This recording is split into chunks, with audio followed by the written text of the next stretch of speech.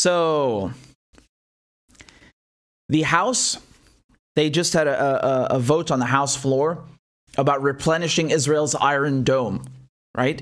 They want to give Israel $1 billion in addition to what they already give Israel every year, the $3.8 billion, because Israel needs to replenish its Iron Dome. You know, this is basically its surface-to-air missile defense system to shoot down rockets, short-range to medium-range rockets, right? And then they also have, I think, David Sling, and they have Arrow 1, 2, 3. So they depending on the range of the missiles, they have different systems. Iron Dome is for short range, and they ran out. You see, they need to replenish it because back in May, as you may recall, when they were butchering Palestinians, they ran out of their defensive rockets, so they need more of them. And the House floor had a vote. And as you can guess, this overwhelmingly passed. I mean, you as soon as I said it, you know that this passed, right? And what's interesting about this vote, okay? Take a look.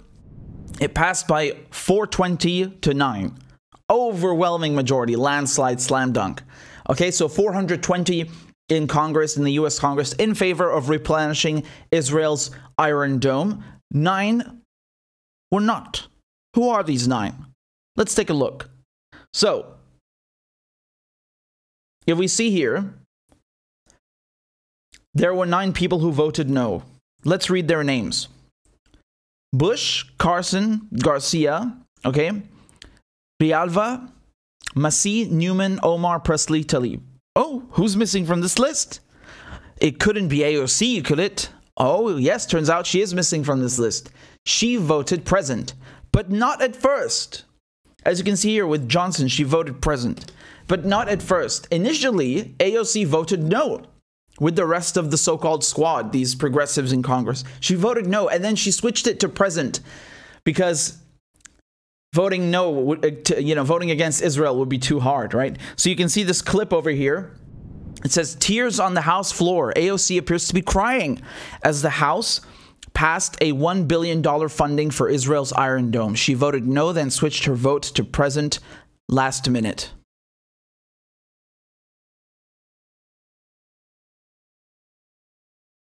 Nay on House Resolution 483 amendment. He votes nay. For what purpose? And as you can see here, Nancy Pelosi issued a lovely speech. She says, I thank yada yada yada because Iron Dome is, she says she wants to express her thanks to the floor, to further express the will of Congress in a bipartisan way for the security of Israel, right? And she says Iron Dome is a purely defensive system, okay, designed to safeguard all civilians living in Israel. The system was co-developed by the U.S. and Israel and has saved thousands of lives. We will get back to this, okay? So this is very interesting. This is very interesting. Now, just to cut this short, this is a con. This is a con. This is a trick. This is a game. Okay, what they're playing here, this is a game. And I can prove it to you. Because a few months ago, in July, what happened in July? They were voting whether to give Israel their annual unconditional aid, right? Even though it was approved by Obama for 10 years, $38 billion over 10 years, every year it has to be approved by Congress, again, nonetheless, right? This is what happened, okay? Let me pull this up. This is what happened in July. Ilhan Omar, Ayanna Pressley, Lee, Bowman, and Jayapal all voted to continue giving Israel unconditional aid. The bill barely got through with 217 votes. Instead of holding it up, they cast the votes it needed to pass. And this is very important, right? Who voted no at the time? AOC. So do you understand what's going on? In July, AOC votes against giving Israel aid because she knows it's going to pass anyway. Because as I just read to you, Ilhan Omar, Ayanna Pressley, Lee, Bowman, Jayapal made sure that it passes. It passed at 217, barely passing, right? Barely getting through. They made sure it passes. So AOC can vote no. Doesn't matter, right? She gets to keep her street cred. She gets to, market herself as some progressive, whatever, diarrhea, you want to, verbal diarrhea you want to think of. Today, it's the opposite. Today, what happened was the opposite. Ilhan Omar voted no. Okay? Look, let me bring it up to you again. Look here. Ilhan Omar voted no. Ayanna Pressley voted no. Rashida Tlaib voted no. Actually, Tlaib, I think, is the only consistent one because she voted no on both. So today they voted no. And AOC was going to vote no, but she didn't. At the last minute, she couldn't muster the courage to stand up for Palestinians, to stand up for Syrians. She had to go and give a present vote. Because this thing is getting through regardless, right? You understood, 420 votes. It's going through regardless what AOC votes, regardless what Ilhan Omar votes. But when it mattered in July, they made sure it passed. Yes, even Ilhan Omar, who was attacked by the Israeli lobby relentlessly. Do you remember how many times they called her anti-Semitic? They tried to ruin her career. Even now, they still call her that. They still call all of them that, even though they voted to give Israel the money, right? This is all theater. So when it matters, they all vote to give Israel the money. And today, when it doesn't matter, they've all voted no. But even AOC couldn't vote no. Oh, man. Oh, man. What a goddamn scam. What a goddamn scam. Really. And so this is not something new. This is not something new because if you look here, what Glenn Greenwald posted, okay? He said that while Tlaib, Omar, Bush, and Pressley voted no to fund Israel's Iron Dome, arguing they should fund it themselves, AOC voted present, just like she voted present on Pelosi's $2 billion hike for the Capitol Police, okay? And if you go watch Glenn's video, which is marvelous, it's on Rumble, it says 2 questions for AOC. He talks about this, right? How Pelosi wanted to give $2 billion extra to the Capitol Police. And they were all going to vote no, the squad. But then when they realized that if they vote no, they will sink the bill, AOC voted present, right? And they made sure that it got through. Just like what I explained to you with the Israeli funding in July. The same thing, okay? And again, I can give you another example of this. Take a look.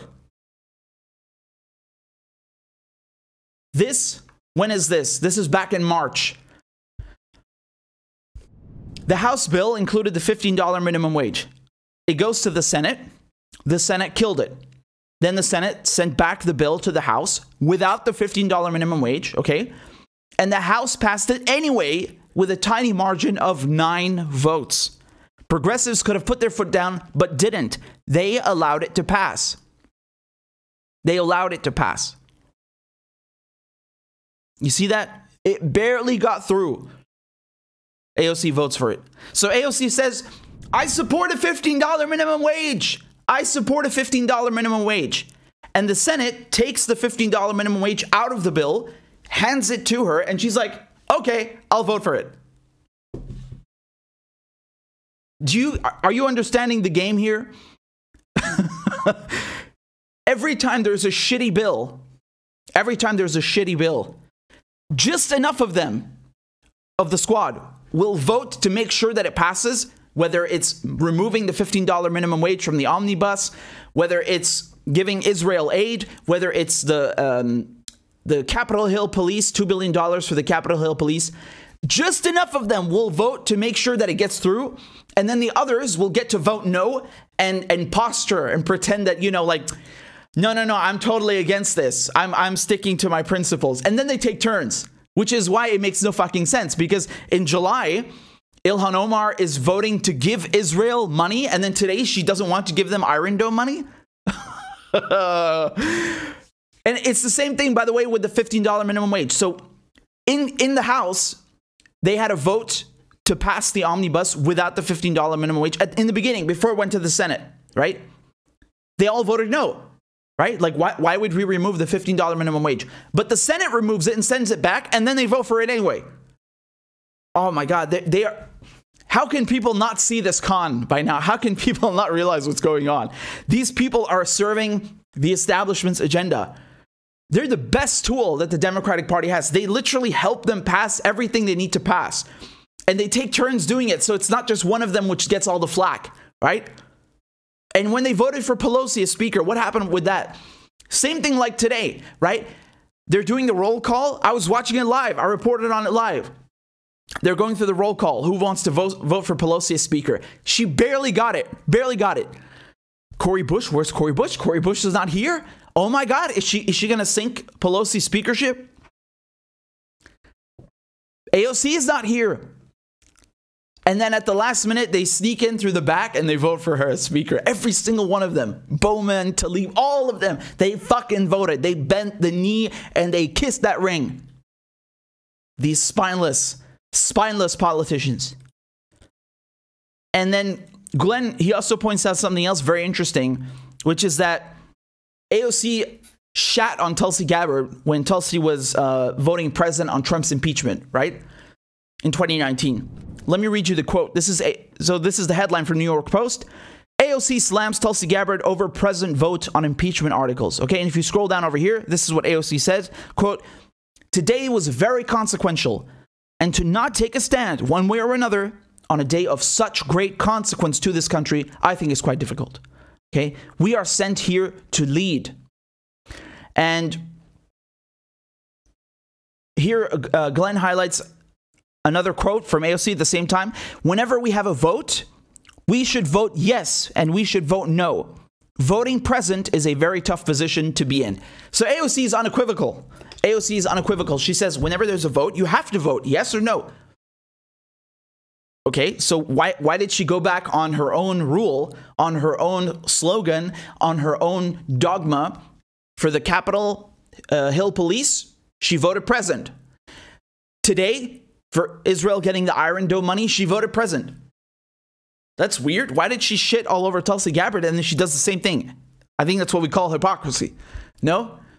But to me, this isn't the greatest hypocrisy. To me, the greatest hypocrisy is that they say, oh, we are progressives. I'm a progressive. I'm a progressive. They pretend to support human rights. They pretend to support Palestine and Palestinians' right to self-determination and liberation. And then they do shit like this. They vote to give Israel billions of dollars in July. Today, they only vote no because it's symbolic. And even then, AOC can't even, she can't even grow a spine and she has to vote present. You know why she voted present? Because she is a congresswoman from New York. You cannot survive as a fucking politician in America, never mind New York, if you don't vote in favor of Israel. Do you understand?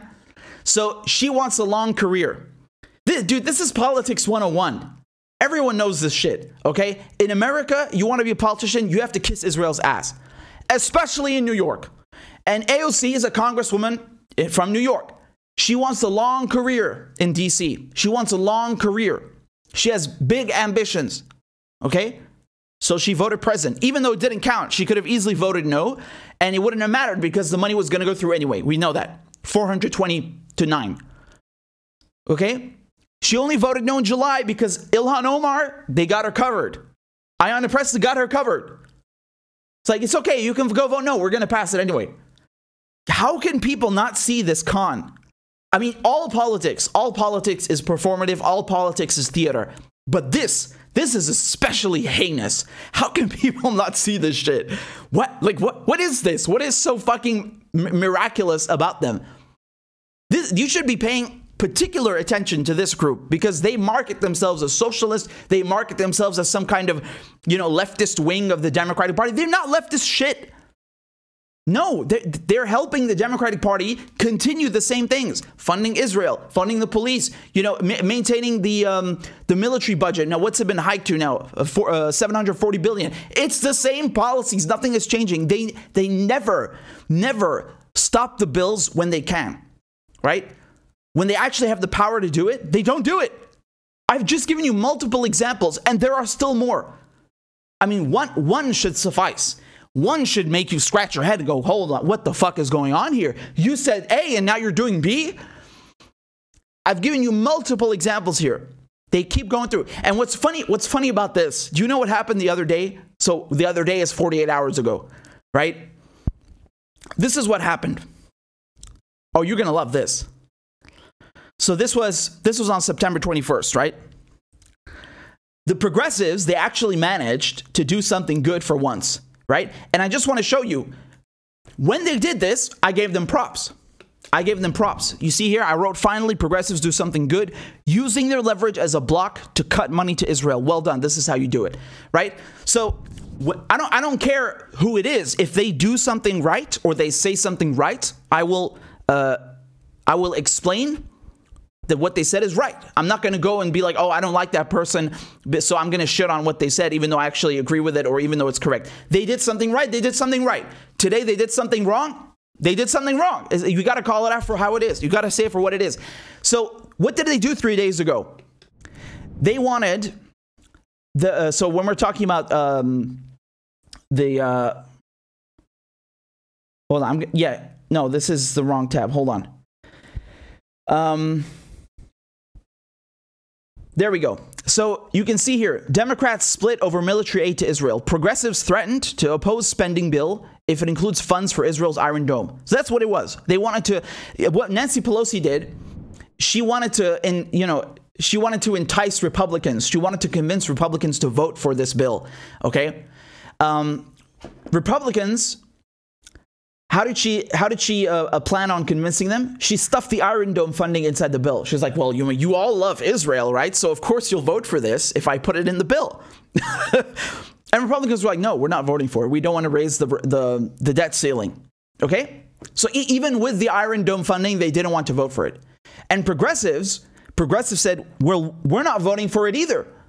We're not voting for this bill if you put the Iron Dome funding inside of it, which, as I said, that's a good thing. That's the correct position. Okay? And so they managed to do it because of the progressives. Okay?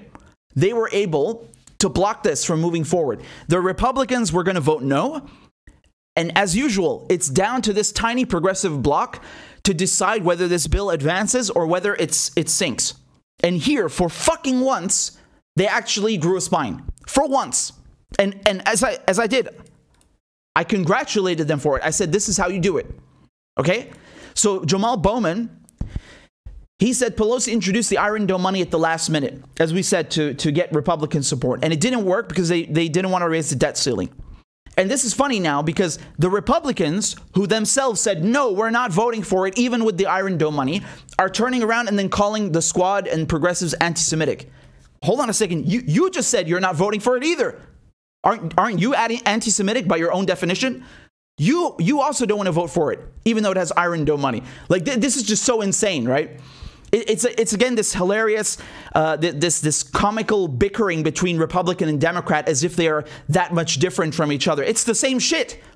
They share the same characteristics. It's the same corrupt gang. But anyway, afterwards, they managed to block. I will get into the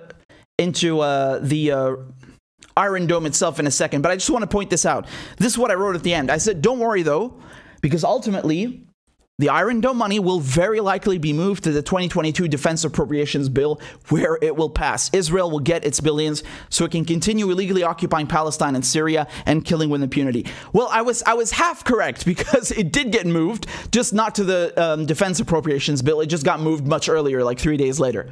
That's it. Because as you know, Israel is a huge priority. You can't let Israel wait around. You can wait around. You, the American, you can wait around for healthcare. You can wait around for COVID relief. You can wait around your whole fucking life to get something from the government, the people who are supposed to represent you. But Israel will not wait 3 fucking days. They will get their money. They will get their money. Let that be a lesson to you. Did you see that shit? 3 days. They got it passed. Israel getting them billions. Did you get anything? So, I mean, this is really incredible, right? This is really incredible. So, going back to this article from Roll Call, they say Democrats were deeply divided over whether to include the $1 billion in the continuing resolution or not. Okay? And it worked. They blocked it, right? They blocked it. But today, obviously, when it was moved to its own vote, today, 3 days later, when it was raised on the House floor, where it was brought up on the House floor, are we giving Israel, we meaning the United States, are we giving Israel this $1 billion to replenish its Iron Dome? It was too good to be true, right? those same progressives who blocked it, most of them, they stayed on that position. But AOC, she can't sacrifice her career ambitions for Palestinians. I'm sorry, that's how it works. Of course, look, man, when push comes to shove, it's their asses over everyone else's. And AOC is not going to catch flack for Palestinians. You know, when she was actually doing an interview with Glenn in The Intercept in 2018 before she got elected, what was she saying back then? He asked her a very poignant question. It was very smart because you can immediately tell, especially for someone running in New York where they stand. He asked her what she thought about what Israel was doing at the border, right? The so-called border with Gaza, where they were shooting Palestinians, right? They killed hundreds, they injured thousands at this border fence. And she called Israel out on it, right? She said, this is terrible. I'm paraphrasing here, but she criticized them heavily, which is refreshing. You never hear that from an American politician, never mind someone running in New York, right? But as you can see today, once she's in power, she has the keys. Now it's a different story. Now it's a different story, right? Like in the most stereotypical fashion of every politician who ever existed, they say one thing and then do another. They're complete fucking liars. And so this is not just AOC, this is all of them. As I mentioned, they take turns. July, Ilhan Omar, even Ilhan Omar is voting to give Israel money. Today she votes no, and AOC takes the flak. They exchange, they take turns. Very smart, right? So when we say it's all performative, we mean this, you know? First of all, AOC, what does she do? She does the Medicare for All mask, you know? Oh, let's not force a vote or do something. I don't care if you force the vote or not. Let's do something to, something to get Medicare for All passed. No, let's make a mask instead. Are we going to tax the rich? No, we're just going to make a dress out of it. So who knows, guys? Maybe we'll get lucky. And now AOC will release a tank that says Free Palestine or something like that. Don't expect too much. Just performative things. Just performative things. And it's really funny that people think that AOC was crying. If you go and read some comments, which I don't advise you to do, but for your mental well-being, some people think that she was crying in this video today on the House floor because Israel got the money. That was a performance. That's an absolute performance. These are crocodile tears. It's just like when she's going to the border. You remember the pictures at the border fence where she is with the US-Mexico border, and she's crying about the kids in cages. And now that Biden is in power, and he's also putting the kids in cages, and now he wants to, you saw the news with Guantanamo Bay, looking for a private contractor now. Nothing, not a word. It's all crocodile tears. She's a politician. She's an American politician. Like, grow up, man. Grow up. So the thing is, when we talk about Iron Dome, you hear a lot of people saying, oh, it's defensive, right? People in the US Congress are saying this, like, of course we should fund this. It's a defensive measure. Well, that's funny because when you're giving Israel the $3 billion, you didn't distinguish whether it's going to be defensive or offensive. You know damn well they're going to murder Palestinians with it, and you fucking gave it to them anyway. So this idea that they care only, they just want to give Israel things to defend itself with is ludicrous, because they always give Israel billions every year. And what does Israel do with them? It kills civilians. It kills Palestinians. Since the year 2000, 87% of the victims in Gaza are Palestinian. Okay? The majority of them are civilians. Every time Israel does a ground invasion or an aerial assault, the ratio is astronomical. What happened in May? In May, 240 Palestinians killed, almost 2,000 injured, 12 Israelis. I think it was 12 Israelis killed.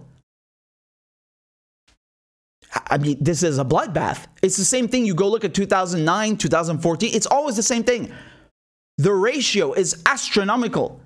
If anyone needs to defend themselves, it's the Palestinians. And since you're saying the Iron Dome is just defensive, why don't you give Palestinians an Iron Dome then if it's just defensive?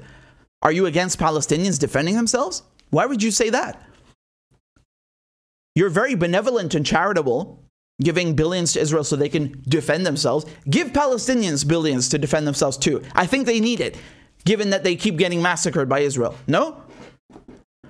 And so this idea that it's just defensive is ludicrous, because when you go and you steal someone's land, you invade their country, and you put military installations on their land, I don't care what the function of the military installation is. Yes, an Iron Dome shoots down other rockets. Yes, but it's on someone else's land. If you are an occupying force, you are an aggressor by definition. You invaded someone's country. You are colonizing them and occupying them. Nothing you do is defensive. You are the aggressor. So this idea that the Iron Dome is defensive, they have Iron Dome all over the occupied territories.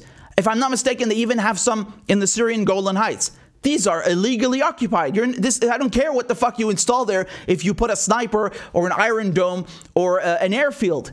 All of this is offensive, and you are the aggressor. You are an illegal occupier. Nothing you do is defensive by definition.